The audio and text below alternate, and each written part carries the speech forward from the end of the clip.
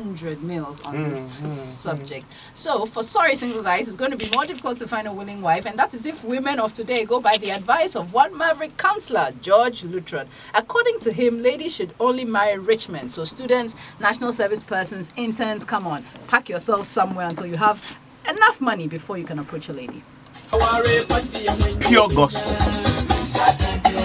Never allow a poor man to marry you. Oh, you know what? Once he makes the point, or try a boy living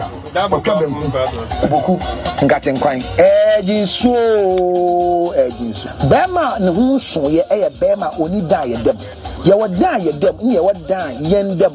Medam ye men kwa maji single room. Ye Fred Danby obey the wings upon tea. Waji dime back on Cassia and water cutting, full cutting and what dear children. Why the piano sa and all the pega so fifino and then from a boy who piano. That day you found it. I agree with That seriously. you must. I agree. It says if you cannot provide 3 square meals plus snack, afford 3 square meals plus snack. Yeah. You shouldn't have. The woman don't marry such a man. I agree. Are you going in there to go and suffer? Well, okay, then I disagree. Because seriously, I mean, you I mean, if you go to the street, you find a lot more men, nowadays, we don't have much. You have potential, you don't have much. Now potential I go chop.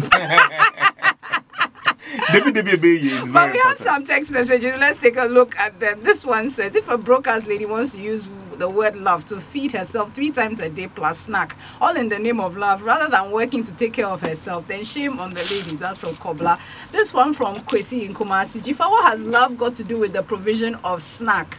And this one says, I think it's a matter of love, because even the Bible says, man shall not live by bread alone. That's from you see, Marias. But the thing is, Councillor Luttrell has been getting a lot of flack on social media, but I guess he will be undeterred. And that's it for News Night. Thank you for joining us. Have a good evening.